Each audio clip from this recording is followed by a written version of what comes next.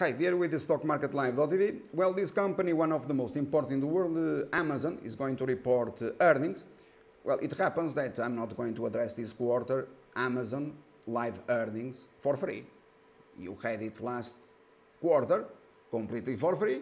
The stock crashed since my call.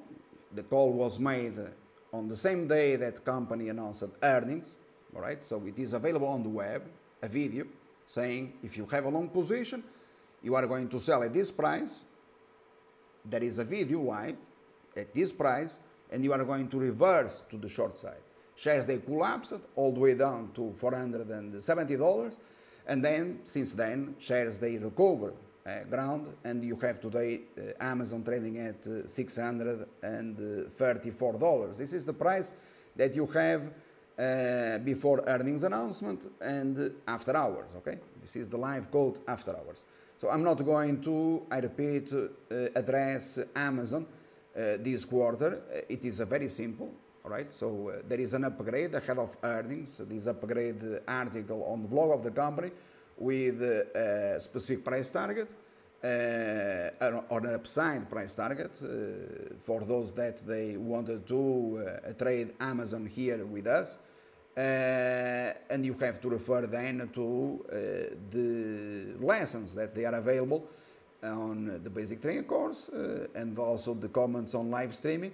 And by the way, Amazon is a stock that should be present only in live streaming trading platinum. Okay, so if you are not in live streaming trading platinum, you are wasting your time.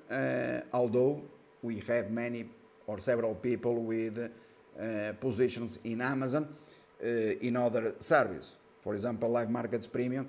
It was one of the services that also received, in fact, that upgrade in Amazon. You have the article there with further comments on live streaming, which are very important because then in many situations we are very conservative in our price targets, and by attending the live streaming sessions we help you to maximize profits in the sense of saying, look, continue with holding on to a long position.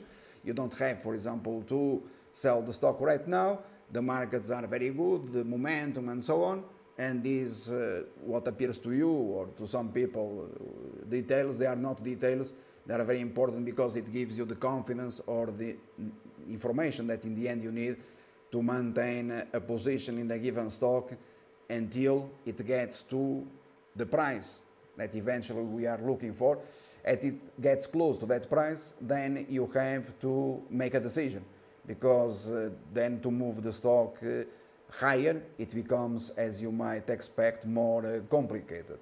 But again, you have plenty of information for free on the blog of the company, including last year the downgrade to strong sell and the long-term call in Amazon at $694, a price which I consider already quite stretched for Amazon, and quite frankly I have difficulties to justify such multiple and price for Amazon. Therefore, the downgrade to strong sell at that price and also bailing out of long-term positions in Amazon. That is to say, I only recommended to buy back Amazon if the stock would plunge significantly, as it was the case by selling more than $200, okay? Basically $700 all the way down to $470. That was $220 per share.